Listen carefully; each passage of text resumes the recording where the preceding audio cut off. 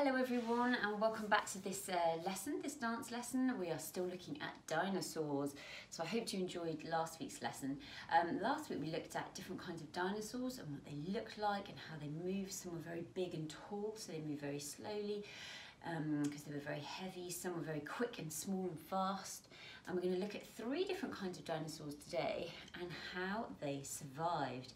Because there's a very, very scary time when the dinosaurs were around, and there were some huge dinosaurs. Well, all dinosaurs were trying to eat other dinosaurs. A lot of them were anyway, the meat-eater ones. And so the poor dinosaurs had to constantly hide and run and develop ways and evolve how they were going to survive. So that's what we're going to look at today.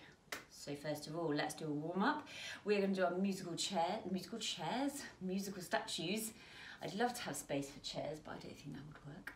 But let's do musical statues. So when I say statues, I mean really freeze, super, super still. Okay, and then when the music goes, you can do whatever kind of dancing you like. But let's get really warm and get our heads and our bodies ready for dance. Ready? I'm gonna put the music on. Let's go. Here we go.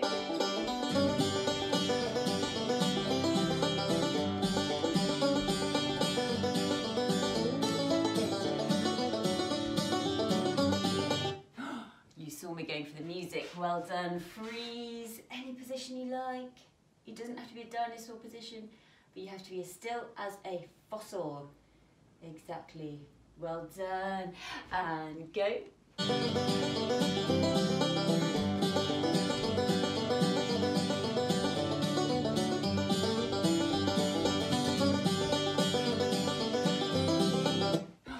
Freeze. Something different this time. Anything you like. Good, super still. Well done, lovely. I wish I could see your shapes.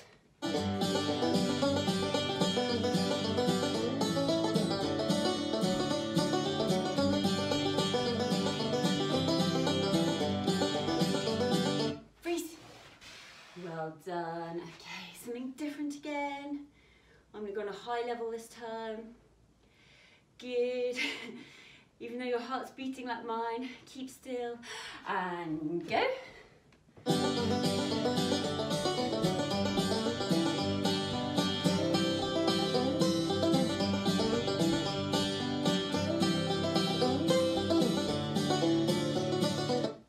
Here we go, last time. Breathe.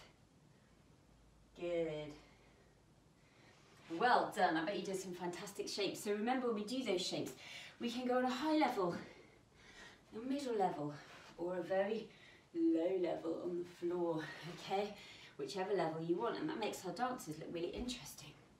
So the next thing we're going to do is we're going to do the honey pot. We've done this before, where we hold our honey pot, but this time, because we're thinking about dinosaurs, I always think about in the jungle. And in the jungle there were lots and lots of trees, and this is where a lot of dinosaurs lived. And the trees were absolutely enormous. They were so huge, and there were so many of them. A lot of the land was covered in trees and ferns, bushes, and all kinds of jungly plants and trees. So in the trees, there's something called sap, which is very sticky. And so what I thought we could do is, instead of playing honey pot, we could play the sap game. So the sap comes out of the trees and actually helps move nutrients, which is food and water, around for the trees. So sap's very important, but I thought we could play it in our game. So we're going to have a pot, not full of honey, full of sap that you'd find in the jungle at the time of the dinosaurs. So let's put our hands, actually no, let's put our elbows in. Here we go. I want to get your elbow completely covered in sticky sap. Ooh, delicious. Right, put your sap pot down, okay?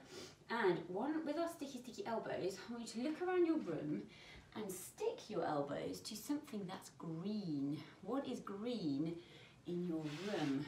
Now I've got a lovely green plant in the corner, so I'm going to stick both my elbows very gently, because I don't want to damage the leaves, to the plant. So can you do that? Can you find something green?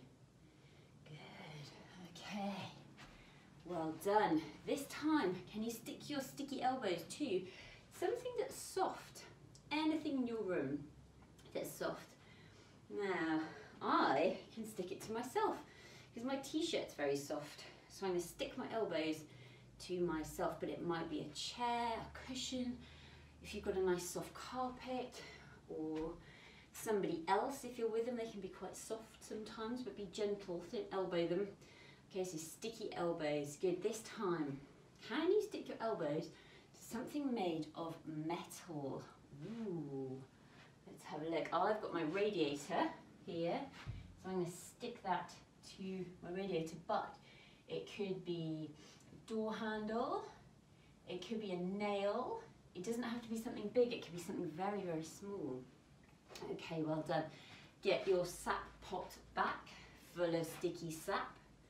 And are you ready? We're going to dip in our feet. Here we go. We're going to balance. One sticky foot, another sticky foot. Yes. Okay, put the pot down. Right, your sticky feet, I want you to stick to something grey. What's grey? Ooh, I've got my plug sockets are grey here, so I'm going to stick my feet to them. Okay, anything grey in your room, anything at all, doesn't matter at all. Maybe it's that something metal was grey as well. Good, unstick your feet, stick, stick. Can you stick your feet to your own feet? So stick them together. That's good, very sticky together. And if you're with someone else, that's really nice as well. You can stick your feet to their feet as well. That's a nice one. But if you're on your own like me, you can just stick your feet to your own feet. Good. And the last one, this is the funnest one. Can you stick your feet very carefully to a wall? Okay. No, don't fall over. Don't lose your balance. You can do one foot. If you're very clever, you can bring your bottom off the floor. Okay. Or you can just stick your feet to the wall like that. Good. Give them a tap. Well done. Unstick. Right. Let me show you some pictures. Now, in the dinosaur times, it actually went on for a very, very long time. And there were different periods of time. If we looked on a big timeline, this is what we'd see. So we would see the Triassic period, and this was the period that was sort of longest to go, furthest to go. And this is about sort of 200 million years ago. Okay, it stretches from about 250 to 200 million years ago. So that's a really long time ago. The next one is Jurassic period. You might have heard of this with the film Jurassic Park. So this one was about 200 million years ago. 200 million years ago, can you imagine how long ago that was?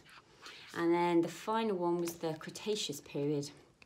And this is about 100 million years ago. 145 to 65 million years ago. So we have Cretaceous period, we have Jurassic period, and we have the Triassic period. So these are 3 stages of dinosaurs, and there's lots of different dinosaurs that would evolved over this time. And the final one, extinct. And what does extinct mean? That's right, there are no more, there are no longer, that species doesn't exist anymore. Okay, so what I'm going to do is I'm going to call out these different periods. I'm going to lay them down so I can see. And when I call out the name, you have to run to that different area in your room. So, let me put this. When I say Triassic, you have to run to this side of the room. Okay, now be careful because you might not have lots of space.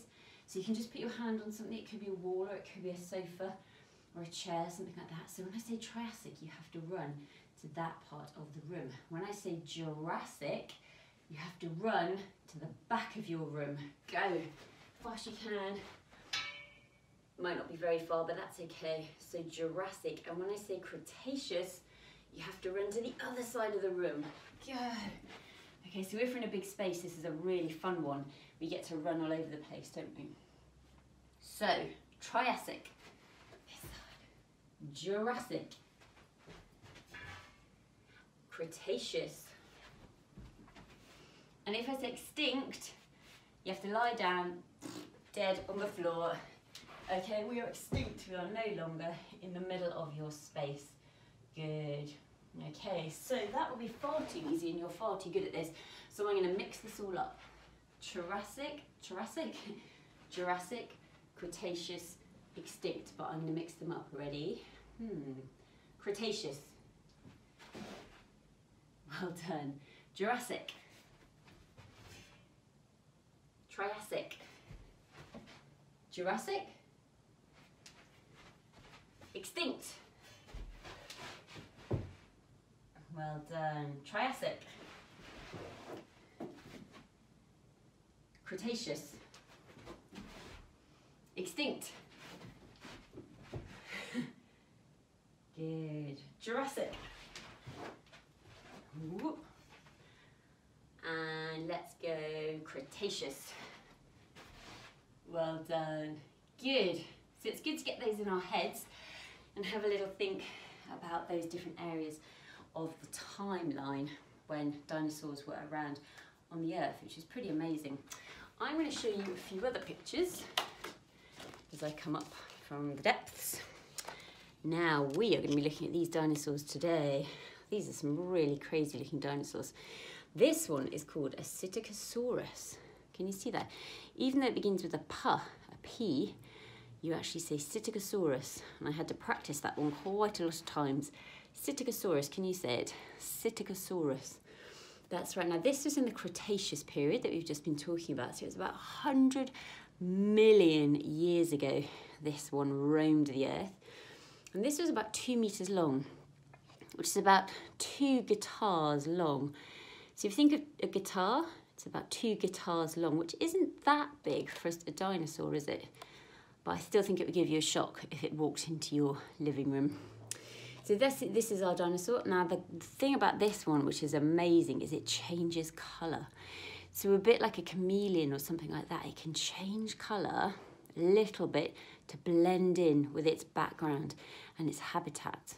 So if it's in the jungle, it can go from a sort of greeny brown colour to, so it can hide and be camouflaged against predators. So if someone's looking for it, it can easily hide because it's a lot smaller than some of the bigger dinosaurs. So that one needs to hide. So that's the Psittacosaurus. Okay, our next one, you might know this one, it's called the pterodactyl. Look at that, and this is one of my favourite ones. So this is a huge one. Its wingspan from here to here, so this is the wing tip, and that's the wingspan from there to there, is 6 meters long. 6 meters, so can you imagine a guitar covers 1, 2, 3, 4, 5, 6, so 6 guitars long. So for a flying bird, that is huge. Okay, so it's massive, and obviously it could fly, so it could fly away from predators. This one was in the Jurassic period, and I've just realised it says 1 meter wingspan. That's not right, is it? Because I've just told you it's 6. But I think the baby ones had 1 meter wingspan, and the biggest ones had 6 meter wingspan. So this was the Jurassic period, so that's about 150 million years ago. And this one also, if you can see, had a very long pointy beak and very sharp pointy teeth. And this was amazing because it would dive down into the sea and pick up things like fish very easily with its long pointy beak. So that one survived because it could fly and it was very, very fast. Okay, and our last one that we're going to look at is the Compsognathus. Look at that one. Okay, this one was the Jurassic period as well. So this is a carnivore, so it's a meat eater, and it ate things like lizards and things because it's not that big either, this one. In fact, it's pretty small. It's about the size of a turkey, so it's not very big at all. But this one survived because it was really, really fast and had really sharp claws. Can you see? So it's very fast, very small, so very low to the ground, and it could hide quickly and run out the way, and that's how it survived. So you've got our Compsognathus, we've got our pterodactyl, and you've got our Psittacosaurus. And I thought we could make some dances up about these because they've got such brilliant words and such brilliant things that they do with their bodies. I thought that fits in really well with dance. So the first thing I thought was, if you stand in your space, I want you to imagine you've got really big wings, like a pterodactyl, they're spread out. I'm going to wrap them around our body like that, good. So we're going to wrap them around our body and then we're going to jump forward as if you're shocking someone or surprising something, okay? So make sure you've got enough space and you're going to open up your wings and look down like that, good. So wrap your arms around, you're going to open your wings up like that. Then you're going to flap your wings and we're going to go down and we're going to go all the way back up. Okay, really control your legs. No wobbling, all the way down. Good, all the way back up, well done. Okay, we're going to pat our bodies, although we're changing colour like the Psittacosaurus. So I thought if you pat your body, it's like we're changing colour. Maybe we're changing colour to a sort of brown and we're going to hide near a tree. So no dinosaurs can see where we are. So pat all your body. Very nice. Every little bit, you don't want any bit showing. Good. That's our camouflage.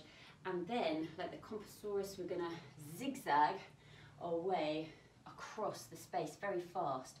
So we're going to make a zigzag with our hands, like this, but very, very fast. So change direction. I don't know if you've ever tried to catch a mouse or something very small, but they're really hard to catch because they constantly change direction and you don't know which way they're going to go. And that's how this one survived. Zigzag. Like that, exactly. Good. So we start with our arms wrapped around us. We're going to jump forward. We're going to flap our arms down and all the way back up like our pterodactyl. Good. From here we're going to pat our body. So we're changing colour.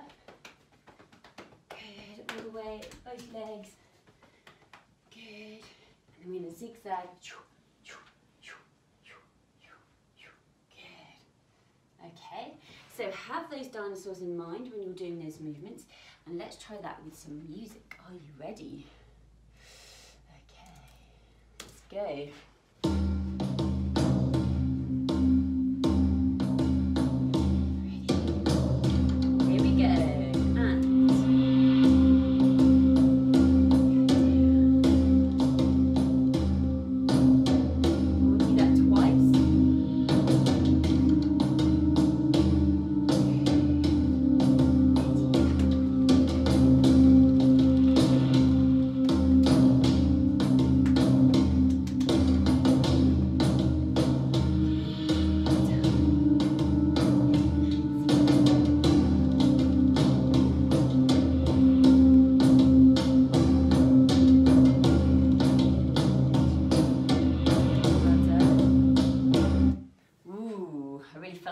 Jungle then.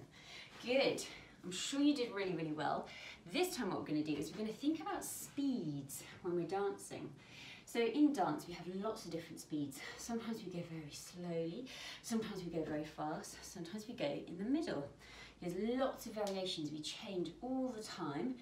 Like our levels, high, middle and low, we have different speeds. So mix it all up and it makes it look really, really interesting. So with our dinosaurs, we've got quite a few different speeds, haven't we? So this is actually quite slow. We've got our arms wrapped around us, but we're going to do quite a fast jump forward. Okay, and open up your arms so it's like a surprise. Okay, good. Show me again and really shock me. Go on. Yes. Okay, you can even make that noise if you like, if it helps. Then we go quite slowly because you've got to think of the pterodactyls wingspan, not the baby one, but the biggest one is 6 meters. So big wings. That's like a big sail. I'm going to go down and up and down. Good. All that wind under the arms is going to make you fly for miles and miles. Good. Okay, so that's quite slow. Changing colour. If there's a big dinosaur coming, you want to change colour pretty quick to hide. So I think our patting needs to be quite fast, don't you? Should we see if we can pat? So let's pat our chest and down our leg. Quick, quick, quick, quick, quick. He's coming, maybe our back and the shoulders. Good, head, cheek. Quite fast, good. Well done. And finally, we stop, hands together. So we go from fast patting to stop. And then we do fast zigzagging again, don't we, for our final dinosaur, our little turkey-sized dinosaur. Let's go. And this goes fast and then slows, fast and slows. Good. Okay, so we have a different range of speeds in our dance, don't we? Brilliant. Right, we are going to perform that twice now, thinking about the dinosaurs and their characteristics, thinking about the different speeds as well. Okay, really performing our dance now. Okay, so we're going to do it twice through. Okay, here we go.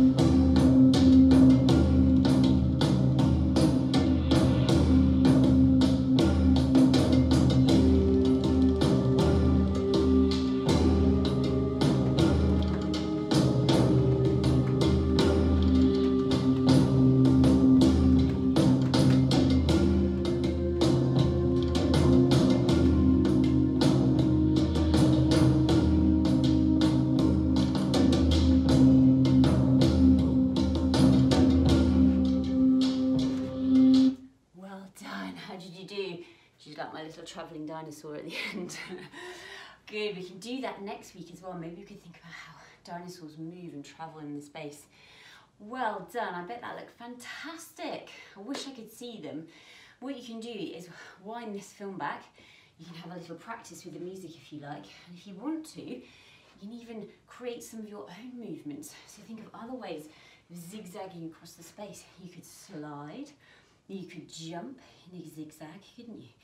Other ways of flying, you could actually lie on your back on the floor and use your arms like that. That would be lovely as well, couldn't you? So lots and lots of different things. We could do hours on this lesson. It's such a brilliant thing to do. We are going to carry this on next week, but for now, let's do a bit of a cool down, a little bit of breathing. And so what we're going to do is we are going to go under, over and around. So we are going to pretend we're in a jungle and think about what's in our jungle, like we did at the beginning with our sap. And the sap came from the trees, and there were huge trees, and there were long vines, and there were feathery ferns. And we are going to move our way through this habitat. So we're going to go under. A big tree has fallen down, but there's a small gap underneath it. Can you go all the way down quite slowly? Very carefully. Crawl underneath it. Good. Maybe turn on your back. Very slowly. Good. So we're going under. Okay. Then we're going to go over it. So let's step over the big tree trunk. Okay. Don't touch it. You don't want to disturb any bugs and things that are maybe running along it. So we're going to step over nice and slowly. And as we're doing it, we're stretching ourselves. This is a nice little cool down. So we've got under, over and around. So how can we go around it? Well, I'm imagining there's a big fern here, and as we go around it, I'm going to go around it sideways. Okay, and I can feel it brushing on my legs. Ferns are very light, aren't they? So we're going to go around there. And that's how big the fern is. It's in the middle, and I'm just walking around it.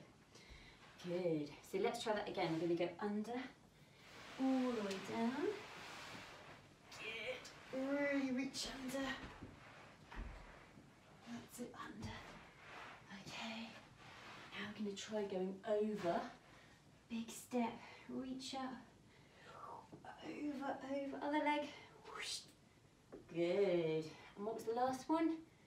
Around. Exactly. We're going to go around our fern. Here we've been under our tree trunk, over our tree trunk. And now we're going to go around it. Feel it brushing against your legs. All all the way around, but you don't know what's hiding in the fern, so we don't want to disturb it, do we? Good. Very nice. There we go. Reach your arms all the way up. And imagine you've got sap on your fingers and shake it off. There we go. Reaching up, breathing in and shake that sap off. Last one, breathing in and shake that sap off. Very good. Well done.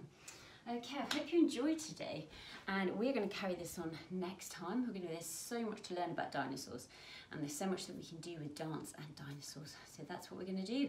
Carry on. Thank you so much, and see you soon.